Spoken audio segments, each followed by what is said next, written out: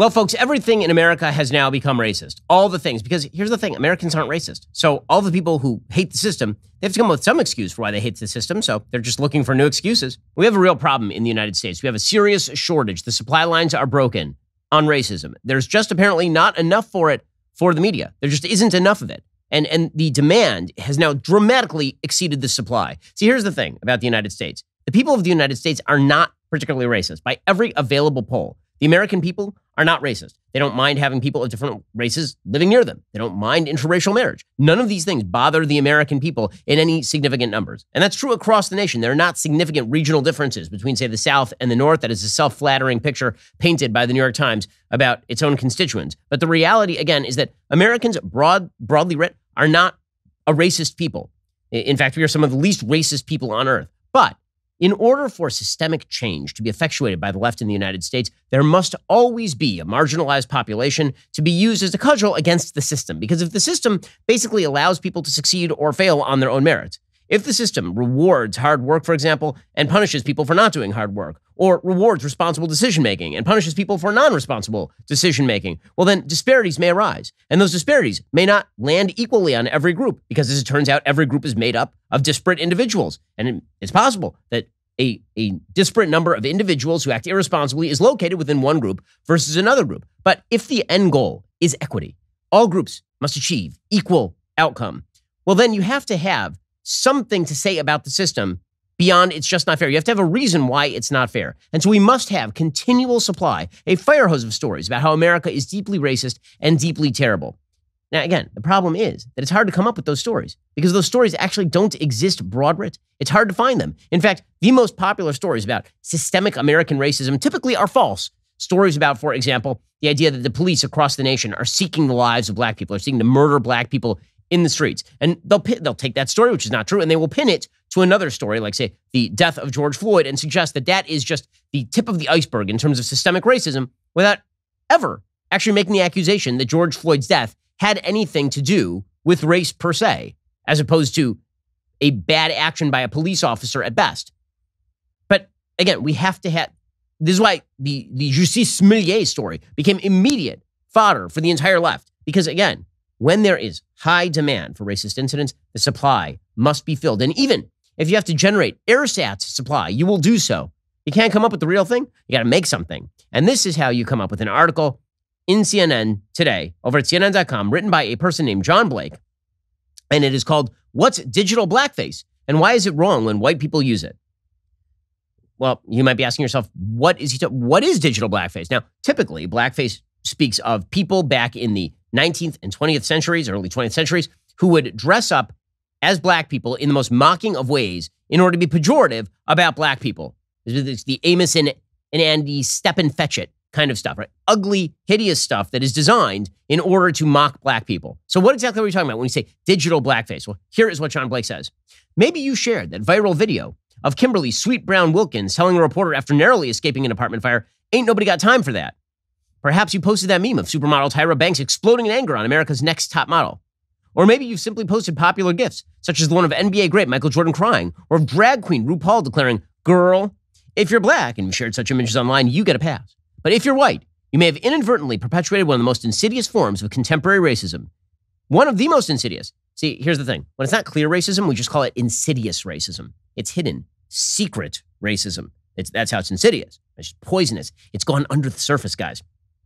You, says John Blake, may be wearing digital blackface. So what is digital blackface? Digital blackface is a practice where white people co-opt online expressions of black imagery, slang, catchphrases, or culture to convey comic relief or express emotions. These expressions, what one commentator calls racialized reactions, are mainstays in Twitter feeds, TikTok videos, and Instagram Reels, and are among the most popular internet memes. Because as we know, there are no memes of white people online. They just do not exist. Nobody's ever used a meme of a white person, despite the fact that Donald Trump is basically the most popular person online because all he is a series of memes, at least when it comes to the Twitterverse. There's never been a white person that you make memes about. It's all black people. And if you use a black person in a meme because the facial expression is evocative of an emotion that is inherently funny, for example, not because they're black, but because the emotion evoked is funny, this is because you are a racist, because everything is racist. Digital blackface involves white people play acting at being black, says Lauren Michelle Jackson, an author and cultural critic in an essay for Teen Vogue. Jackson says the internet thrives on white people laughing at exaggerated displays of blackness, reflecting a tendency to see among some, to see black people as walking hyperbole. Well, no, every meme is walking hyperbole. Every single meme is walking hyperbole. That is the purpose of a meme. When you have an animated dog in a room on fire, that is hyperbole. That's the whole point of the meme. But no, it's racism. It's racism. And it has to be racism because, again, in order to condemn American society, we must have a constant, steady supply of the heroin that is racist incidents. Well, this digital blackface thing is nonsense. I'll tell you what else is nonsense. Those free phone deals from Verizon, AT&T, or T-Mobile. That's just another trick to lock you into a long-term contract that'll cost you a fortune every month. Instead, get a brand new iPhone 12 from Pure Talk for just $12 a month. With Pure Talk's $30 plan, there's no contract and no interest. You can cancel or leave at any time. Get a new iPhone 5G service and cut your cell phone bill in half with Pure Talk. I'm a Pure Talk customer. You should be as well. Switch right now in as little as 10 minutes at puretalk.com. Enter promo code Shapiro to save 50% off your very first month of coverage.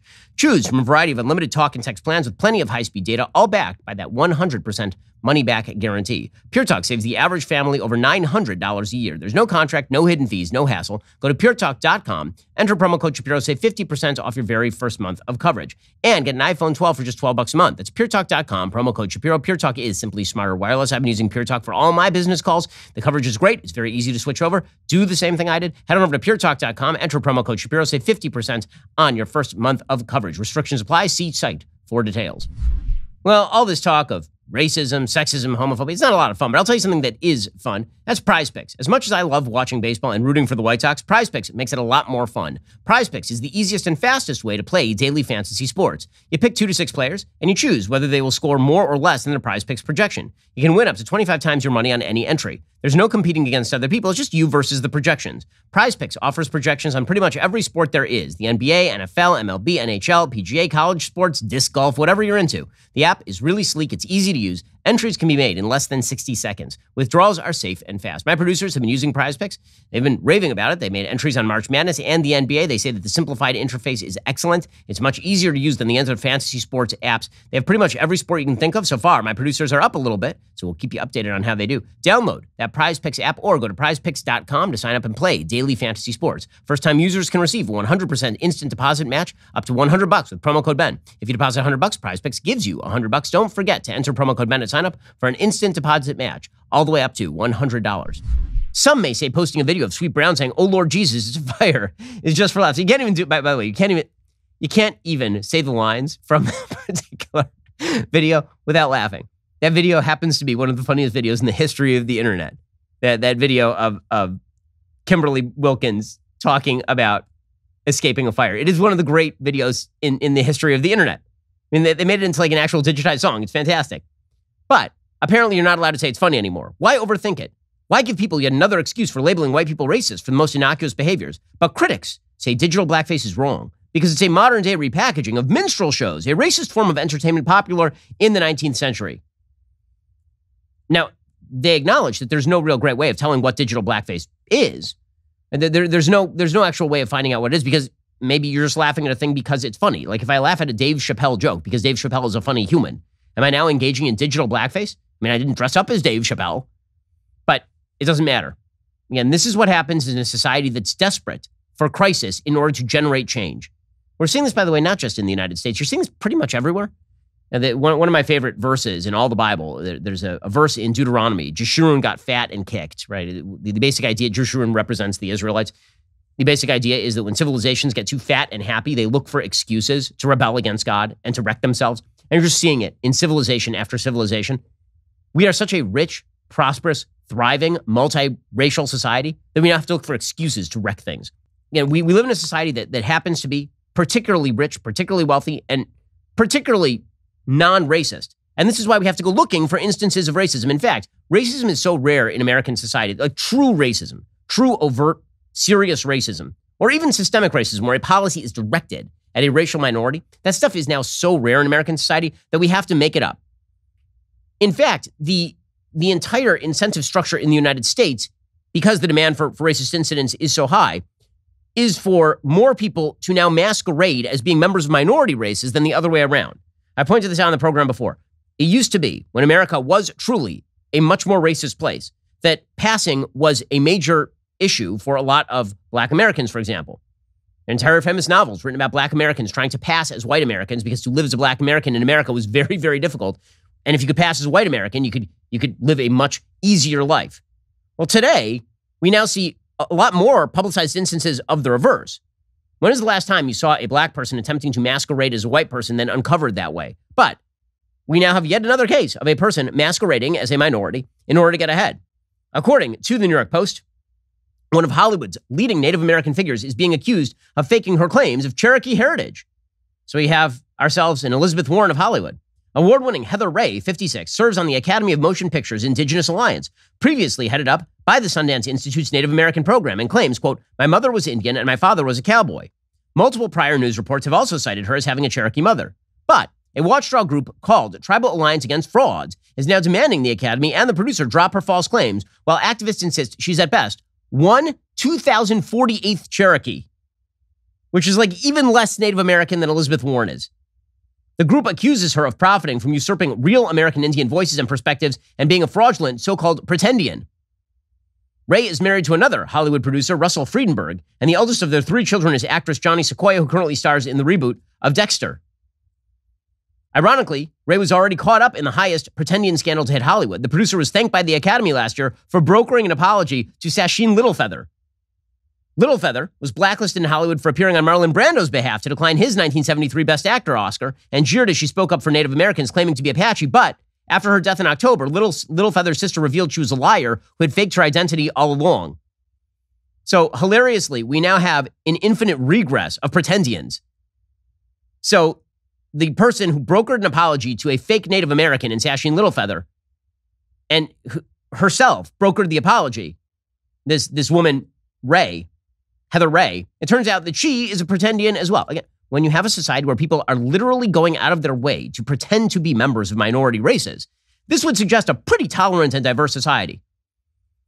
And it also suggests a society where there is a deep and abiding interest for a lot of folks in claiming that society itself is radically discriminatory and therefore needs to change. And so when it turns out that it's very difficult to find evidence that this is the case, we just keep stretching out the boundaries of people who are in fact victimized. Alrighty, guys, the rest of the show is continuing right now. You're not going to want to miss it. We'll be getting into a discussion with Ami Horowitz. He has a brand new video actually from Israel talking to Israeli Arabs. You've been told it's an apartheid state. What do Israeli Arabs actually say about that? If you're not a member, become a member. Use code Shapiro at checkout for 2 months free on all annual plans. Click the link in the description and join us.